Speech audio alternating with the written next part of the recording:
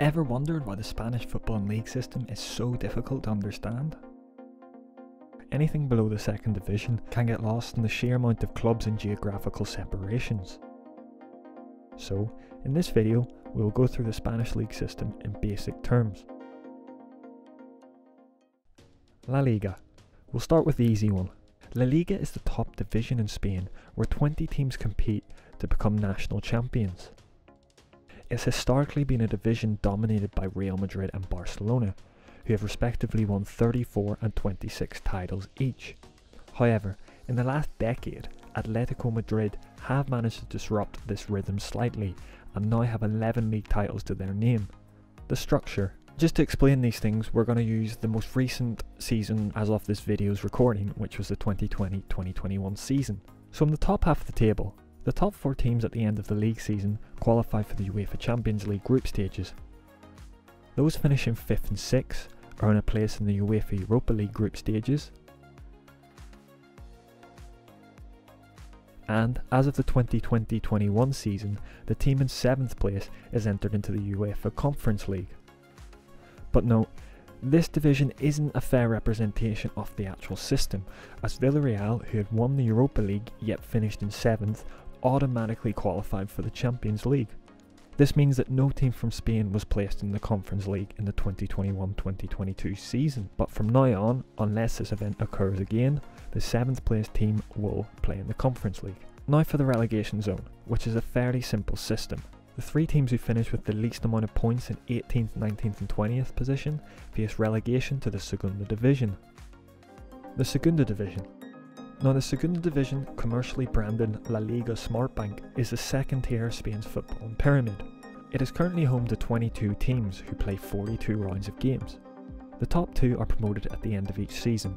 Meanwhile, the teams placed 3rd to 6th then take part in a playoff tournament after the regular season finishes. Generally, the team in 3rd place plays a team in 6th place in a double-legged semi-final, while the 4th and 5th place teams do the same.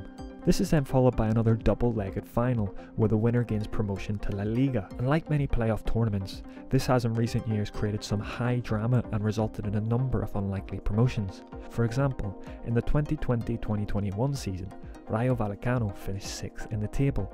However, Rayo actually managed to beat Leganes, who had finished 3rd in the table in the regular season, and then beat Girona in the final, gaining promotion to La Liga in the process.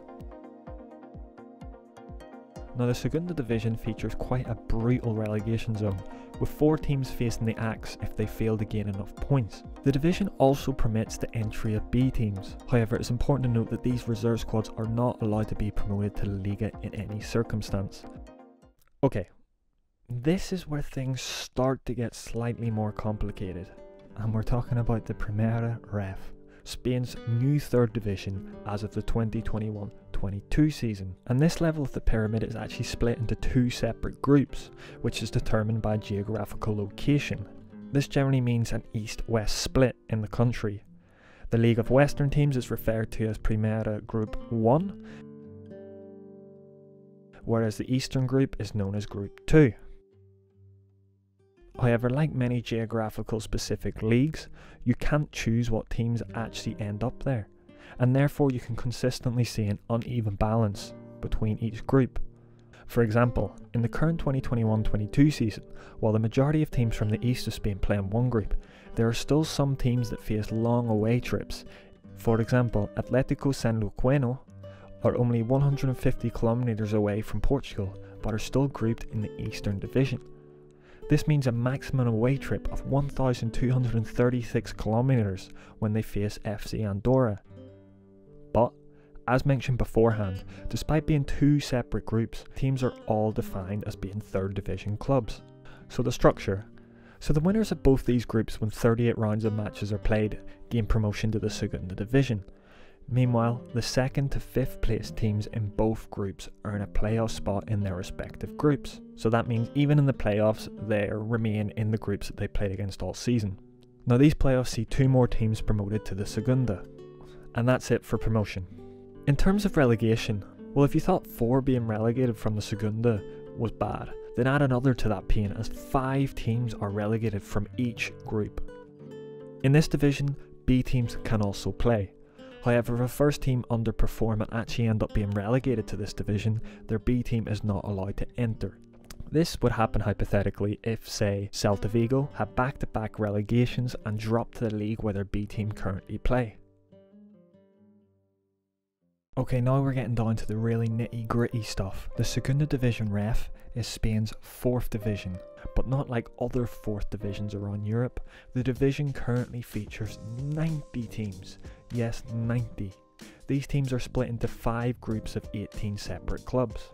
But as with the Primera, all clubs are defined as being part of the 4th division. These 4 groups are also divided by the geographical locations of member clubs.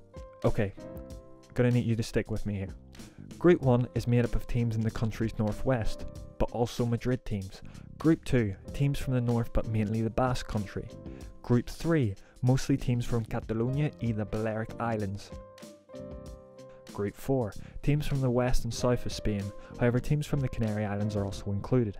Group 5, this one is generally a bit more mixed, with teams generally ranging from central Spain to its southeastern coasts. So how does promotion work from this division? Well, despite its dense grouping system, promotion is fairly simple. The top team from each of the 5 groups is promoted, while those who finish in 2nd to 5th fight for promotion in each group's separate playoff tournaments. It's essentially the same system as the Primera, but there's just 5 groups instead of 2. However, things at the bottom of the table are slightly more complicated. 5 teams from each group are relegated, but 4 of the 5 teams who finish 13th in their groupings aren't exactly saved from relegation, as these clubs enter a relegation playoff, which results in 2 of them facing the drop. While the remaining 13th place team, who have finished with the most amount of points of all these 5 teams, head for their holiday safe in the knowledge that they won't be relegated. But this of course means that in 2 of the groupings, 6 teams are actually relegated. Okay, so at this point, we're at the Tercera ref, which is the country's 5th division. I'm not going to explain this one in detail in this video because it's a very complex league that really deserves its own video, so let me know if you'd be interested in watching something more specific on that league. So that was the Spanish football and pyramid explained. Take a few times to study it if you need to, because of course it does get quite complicated towards the end, but I hope that's helped you clear up your understanding, and hopefully you can go in search of more interesting clubs and stories in the future. And if you like this video, please make sure to subscribe, because The Partido is a new YouTube channel for Spanish football in English, and we hope to build up a community of English speakers who enjoy following the game in the country.